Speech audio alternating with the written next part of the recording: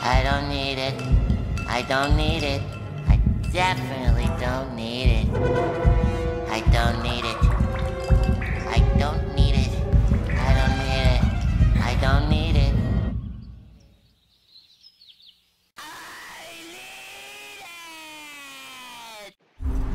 Welcome to a video on how to get good at BFN Super Brains, a character that many would consider to be the strongest in the entire game, but is held back by popcap's incompetence in actually coding a functional fucking game. Let's get started.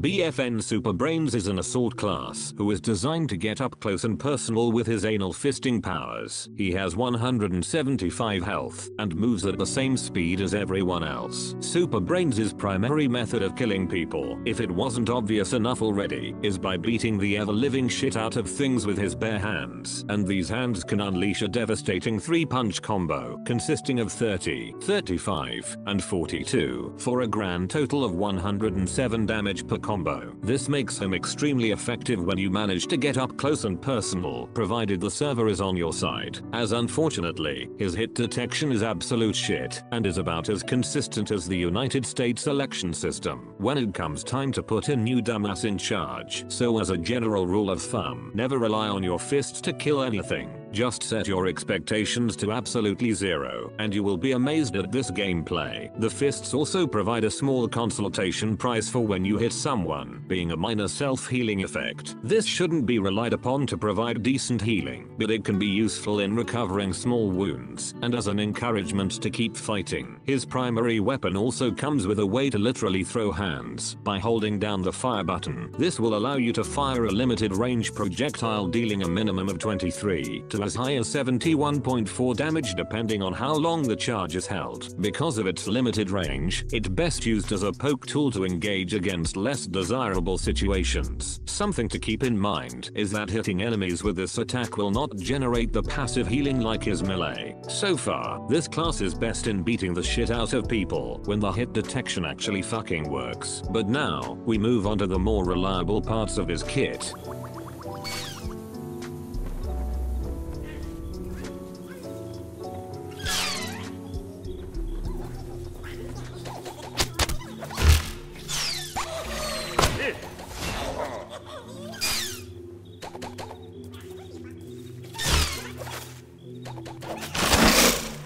Of his kit being his abilities. The first ability of this heroic foot-rubbing shithouse is Ultra Ball, being mostly the same to its Garden Warfare 2 counterpart, but with two main changes, those being its splash damage only dealing 25, and that a direct hit now deals 125 damage, allowing you to now finally one-shot classes like P-shooters. This is your only true way to engage at distances beyond mid-range, and can be used as either a way to engage fights with higher health opponents, or just snipe those Gatling pieces of shit who think that because they pressed all of one fucking button that they automatically win the game. SB's second ability is Turbo Twister, which underwent a significant transformation. Instead of a long-lasting defense and speed boost, it is now a brief just under 2-second whirlwind of immense area of effect damage, scaling up to 16 damage per hit and having a wide range. Turbo Twister is great against crowds, although you will need to heed caution since it no longer grants any armor whilst active. This ability is great to use after you've used SB's final ability, the Hyper Jump Thump.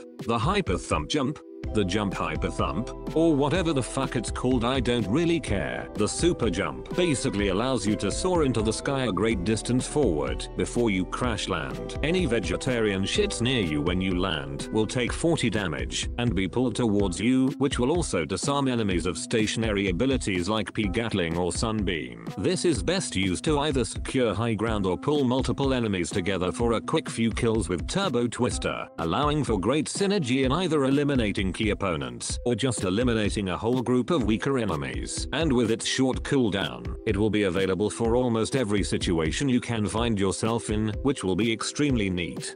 In terms of strengths, the BFN Super Brains is an extremely powerful melee class with devastating combos that shred through most classes, an Ultra Ball that can score key picks against medium health classes, and a Super Jump to combo into Turbo Twister to eliminate either singular important enemies or a cluster of them. However, compared to Garden Warfare 2, he is even more range handicapped, and not even reliable at his melee prowess with his aforementioned poor hit detection. His overall kit is not the best at anything beyond mid to close range, with Ultra Ball being his only form of long range engagement. So if a drone happens to spot you, then you are likely to be completely and utterly fucked. Now in terms of upgrades, there are 3 upgrades in particular I would strongly recommend for this character, due to how much value they provide. The first of these is Stick and Move, granting a substantial speed increase for just under 4 seconds, which can allow you to very easily reach from victim to victim in chaining kills, as well as making it easy to get very close to them, maximizing your chances of the hit detection actually working. The next is Fallback Plan, which makes your super jump back near instantly if you deal 0 damage with it. This makes it available constantly when needing to access high ground, or for quick and easy escapes. My last recommendation would be Typhoon, what many would consider to be his best upgrade out of the entire lineup. This makes Typhoon 9 escapable to almost anyone that gets caught in it, making Turbo Twister a guaranteed killer against enemies without movement abilities.